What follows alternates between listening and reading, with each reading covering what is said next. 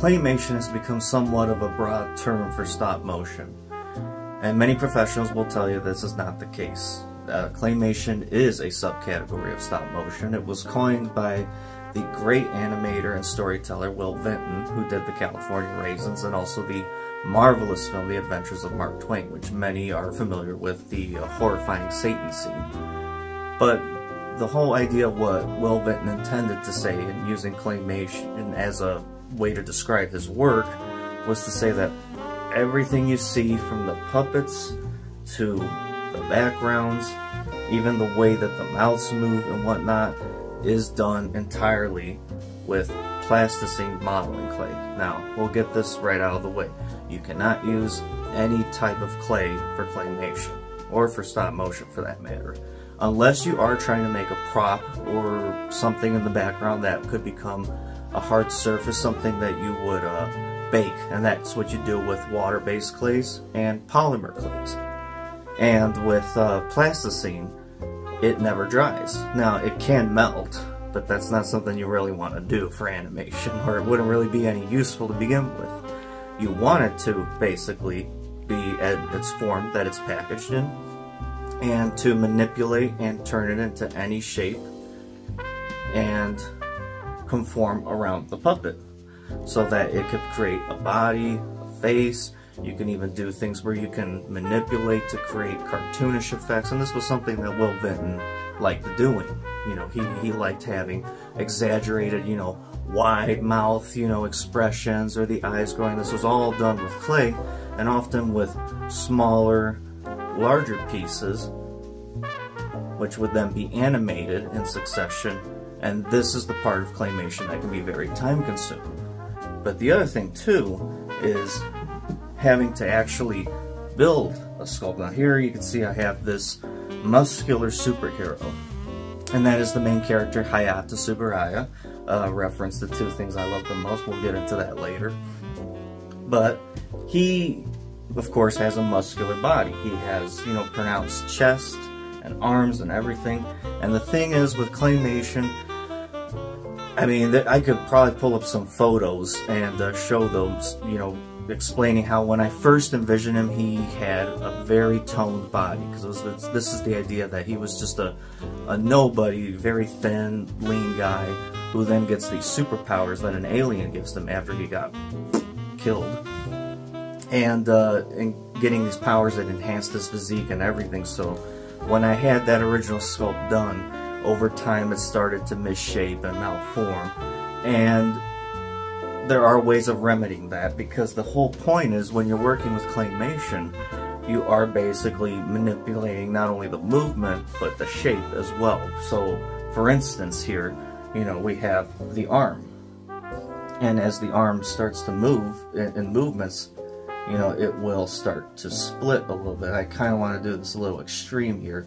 So see, that's already went ahead and got out of shape. And actually we see some exposed wire, which shows I didn't do that great of a job of coating the armature in tinfoil. Long story short, when you animate, you want to have sculpting tools on hand. Now, all of them have their use and their means, but sometimes I find certain ones work better than others. But the whole point that I'm trying to illustrate here is you can get it back into shape, but as you can see, there's a bit here that didn't quite get back together. So I want to go in here with this tool. I'm right-handed, so let me do it like that, and then get it back together like that, smooth it out. But that brings up a more interesting problem. So now we got it all smoothed out. We got fingerprints all over it, and look, even on top of that, I got clay on my fingers, and if I touch his head, there's a chance I'm going to actually get clay, this blue colored clay smearing on his head. There's a couple easy solutions for that. One, simply, is to work with gloves. Now, not just any gloves. These are actually latex-free nitrate gloves. I actually got them at Menards, and you can find them at many other stores as well. And this is a good way to at least smooth it out without getting the fingerprints, if that's something you don't want. There are some people who say they do like that appearance, They want to see that in their claymation. So, you know, it's up to you, but that's what I would recommend. But like I said, you always want to have the sculpting tool still on hand to get into all the little crevices and whatnot. So the other thing too that I think works, especially when you start out with claymation puppets, you know, beginning to film, is to actually work with petroleum jelly. Now I did talk about this in my tutorial talking about smoothing puppets so that they have a clean appearance. This is definitely one of the best things, but I feel what I didn't mention is that a little goes a long way. You don't want to just totally coat this fella entirely in it, because then it has a certain look that then isn't maintained, especially if you're working with the gloves. The Vaseline will just start to come off, and then it will look different. And then on top of that, when you're working with your lighting and whatnot, that will actually create a strobing effect as you're moving your hands, because now you have light bouncing off the puppet. And this is something you'll see in some of my works that it's a learning curve, but I'm starting to get a little better at it. So those are at least some of the basics that I feel are worth explaining to make claymation seem palpable. The other thing though too that I want to talk about is working with an armature. Now, as a brief example, I have a little piece of wire here to explain. You know, all of our puppets here are made from aluminum non-galvanized wire, 16 gauge, and I think it is probably one of the best ways to manipulate and control a puppet, because you can actually get small increments out of this wire without, you know, it having to really force it and then bam, there goes your animation. But the one thing I'm always kind of adamant about is you can theoretically do what's sort of clay on wire. It can work, but the thing is, the clay is soft, it will move, and the wire will start to bleed through. So, an easy solution is simply tinfoil. All sculptors do this when they make sculptures on wire, and I think it's an easy way to make this possible. The only thing I would probably recommend as a possible other safe solution is, once you put on your tinfoil, either use electrical tape or duct tape and wrap it around at least the areas where the tinfoil is kind of breaking, because as you can see with Hayata here, the tinfoil must have started to break, and I just didn't really want to put too much reinforcement because you don't want it to be too tight to where then it's not moving. But I think that's something I'll have to fix eventually with him, so put you back like that. And another thing though too is, what I wanted to illustrate about claymation is there's never really such thing as 100% claymation, in the sense that we don't actually have clay being used entirely for one puppet, and this is a fine example. And nobody's screaming when I do this. Oop. His head is baked polymer clay, Sculpey. Now, real quick, polymer clay is intended to be baked, and so that's why I purchased the Sculpey tan colored clay to give him a sculpted shape, and it's actually sculpted over tinfoil as well, because you don't want to have a solid surface. And another thing I want to explain, although this doesn't look the greatest to look at, but at the bottom here I left an area where the sculpt actually ends and creates sort of like a circle, and then I fill in that circle with thumbtack, and the thumbtack basically will keep the head in position, because I used to sometimes just put clay in there just to further reinforce, but it didn't work out. The clay would then end up spilling over or slopping onto the neck area, neck joint area. And so with the thumbtack, it keeps everything in line. And like I said, you just want to make sure that that's hollow right there, as well as hollow enough built around the tinfoil ball that you would wrap the head sculpture around. The hair's still plasticine, and it's because sometimes I like to change his hairdo just to be interesting. But I think this is a unique way of doing things for stop motion. It is still clay, but it's baked clay. So now you have a solid surface, and then on top of that, Now, we were talking about smearing, and so we do have some smearing that has occurred. Let me get them in focus so you can see. And so, an easy solution with that, now, you would want to remove the head separately. And I talked a little bit about this in my clay smoothing, but I didn't talk too much about making a head, and the fact that you do want to actually try your best to get this color off without potentially messing with the clay that's here. So the easy thing is to grab a Q-tip, dip it in rubbing alcohol, and then clean it off that way. Once it's done, then grab a dry Q-tip and then dry it off that way. And if there's anything, or like any little bits of the Q-tip, cotton, swab that goes there, just go with your hand and get rid of it. But I think this is a good way of basically doing heads, and then on top of that, I actually have here a plasticine mouthpiece that can easily be removed.